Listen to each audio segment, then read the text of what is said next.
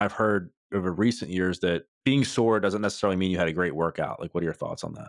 So I think that the claim that being sore means you didn't have a great workout is categorically false in essentially every case. Because when your muscles have delayed onset muscular soreness, that means you went above and beyond their proximate ability to maintain tissue integrity, and they needed the immune system to come in and re-architect the muscle and heal it all the broken inside. That's what soreness is. Now, does that mean your goal every time has to be soreness? No. Is it even true to say that maximum soreness equals maximum gains? No, it means maximum stimulus driven to the muscle, but that much stimulus can make so much damage that your body fixes the damage half the time or all the time and doesn't even get to growing you much or at all. So there's definitely such a thing as being too sore, but if you are getting sore, you're definitely stimulating the muscle robustly. And that's a good thing to know if you're not making gains. So, for example, if your shoulders never get sore, but you're making great gains on your shoulder strength and size, no problem. Nobody asked, nobody answered. Keep doing what you're doing. But if your shoulders never get sore and you're really struggling to put on shoulder size, you have to ask yourself the philosophical question of, am I training my shoulders hard enough? And someone could say, like, well, are you getting sore? Like, no. Well, how do you know you're going hard enough? At some level of difficulty, at some level of intra-session stimulus magnitude, most people will experience delayed onset muscle soreness in that muscle. And that may even be too much, but it sure is not enough.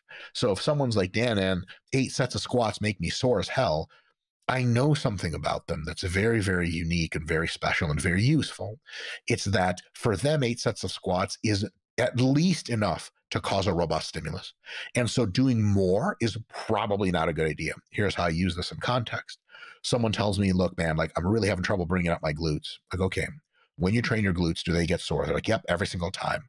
And like, are you recovered for your next workout? They're like, yep, just barely, then recovered, then I'm training. Anything I'm going to tell them after that is not going to be to try to improve the stimulus side of the equation. It's going to be try to improve the recovery side of the equation.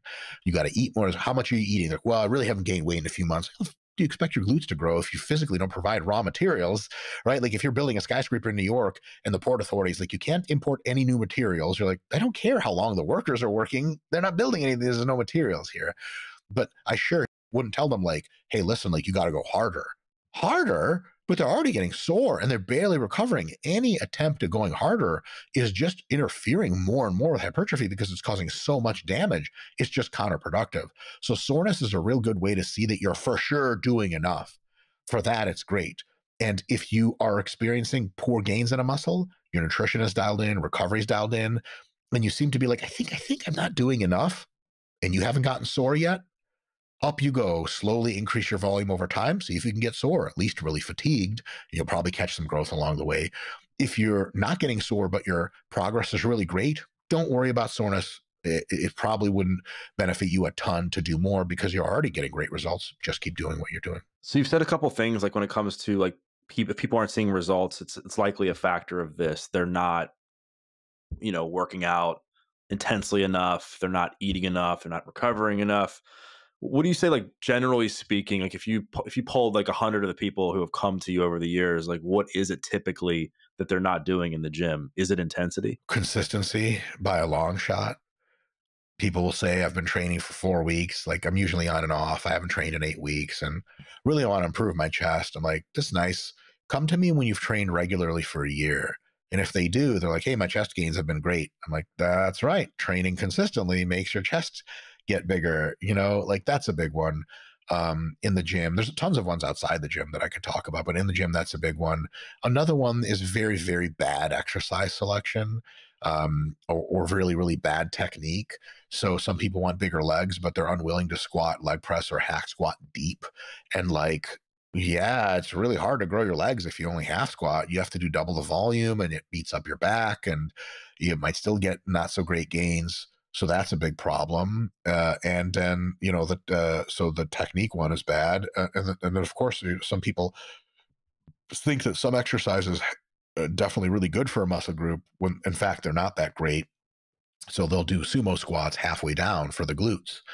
and their glutes aren't growing much. Well, there are movements that are way better for your glutes, like the front foot elevated lunge is just way more stimulative for your glutes than that exercise. So a lot of times the exercises they're choosing aren't exactly the ones that challenge the muscle enough. And obviously, in some people, it's a matter of effort.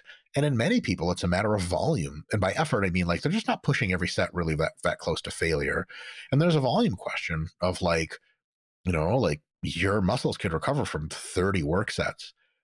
Your biceps could recover from 30 working sets per week, but you're doing 10. And for some people, their genetics are such that they don't grow very well unless they do much more volume. And then so for them, doing more like 15 or 20 or 25 sets, they'd see better gains. But a lot of them try that and they're like, but that's a lot of work. And I'm like, well, you were never entitled to being super jacked, unfortunately. That God did not sign for that package in your case. So you're going to have to earn it. I will say, though, maybe tragically or whatever it is, two other things I have to mention. I have to mention it would be nice maybe for your listeners to hear. A lot of times, the kind of gains people want are just limited by their genetics and their age. I mean, I've had many times 48-year-old women come to me and they're like, I want like a bikini body with like even more muscle than a bikini athlete. And it turns out their genetics just aren't that great for building muscle. Obviously, they're females, their hormonal environment's not ideal at all for building muscle. They're 48 years old, they have some pre-existing injuries, their body's not as responsive as it used to be. And so all of a sudden, they're not in a position to be gaining a lot of muscle to begin with. And a lot of these folks, they're smart, very well-meaning, very diligent folks. And they go, okay, this must be the secret that I'm missing that's not allowing me to get jacked. And they'll point to a 26-year-old bikini competitor on steroids in a magazine or in an Instagram post and be like, how do I look like her? Well, Karen, there is no real path for your genetics at 48 years old to get there. So a lot of times when people don't get the results they want, sometimes it's a good idea to come back and see if their aspirations are grounded in any bit of realism. And the best way I talk about getting results is do a reasonable program that gets you some level of results. And then just try to keep getting that order of magnitude of result. Like, for example, if you put on 5 pounds of muscle in half a year and burned off 3 pounds of fat, try for the next multiple 6-month sprints to put on a couple pounds of muscle and burn off a couple pounds of fat. That's realistic, right? Like if you threw a punch into one of those punch machines and it said like 600 pounds per square inch, whatever, right? You could be like, Mike, how do I train to get to 900? Same order of magnitude, same scale. I could be like, yeah, that's reasonable, right? But if you're like, how do I punch at 6,000 PSI? I'd be like, dude, are you out of your mind? Like, get you a robot arm, maybe. Like, that's crazy. But some people will kind of get these gains consistently in single-digit pounds of fat burned and muscle gains per year. And then they'll come to you and say, I want 15 pounds of fat off my body and I want to gain 10 pounds of muscle. And you're like, but you've been gaining 2 and 3.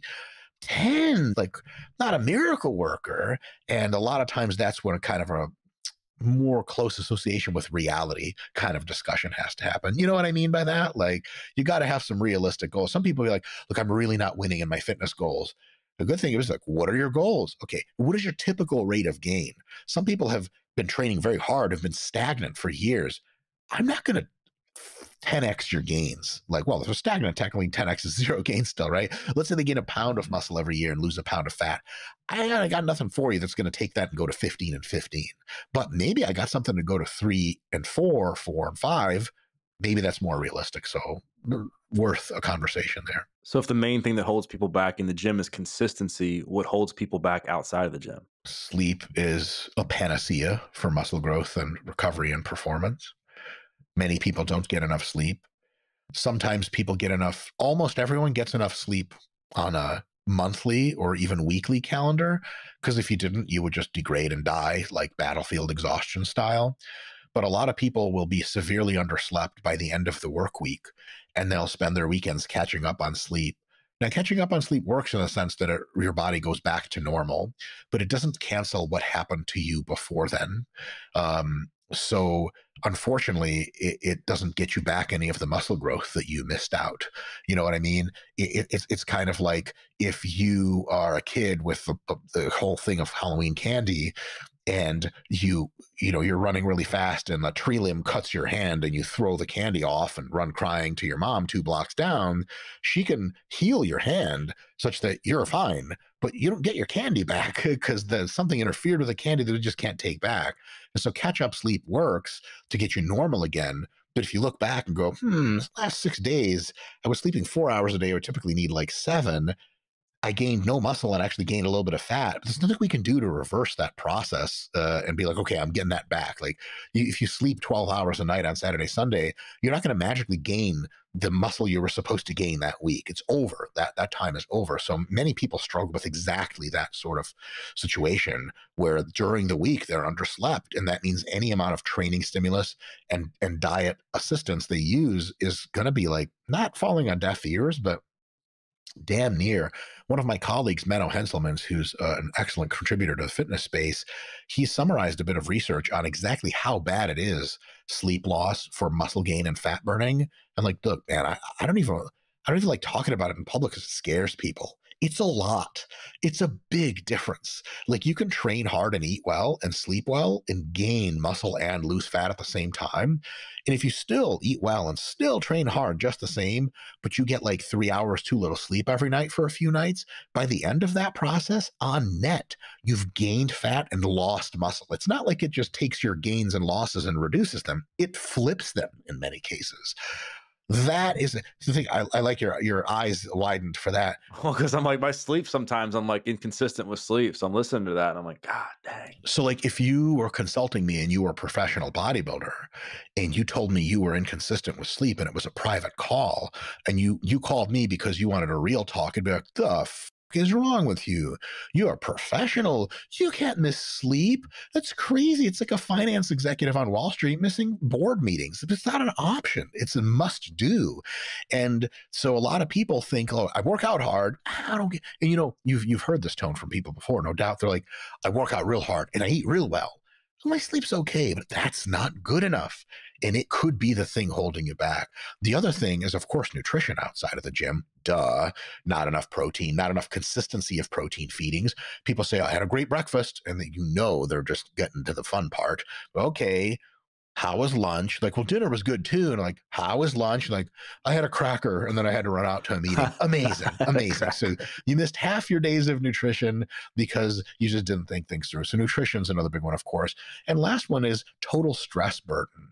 If you're running around chicken like head cut off, meetings and kids soccer games and all this stuff, your chronic level of fight or flight hormones like cortisol is real high, and that just really blunts overall daily muscle growth. Whereas if your chronic levels of less fight or flight hormone and you're more parasympathetic dominant, the part of your nervous system lets you recover and adapt and grow, if that's mostly how you feel all day, you'll just get way better results. To put a fine point on it, the Bulgarians, who won a way disproportionate higher number of Olympic medals in weightlifting back in the day, they would put their lifters, especially a few months before the Olympics, into an offsite training camp where they slept a full night's sleep.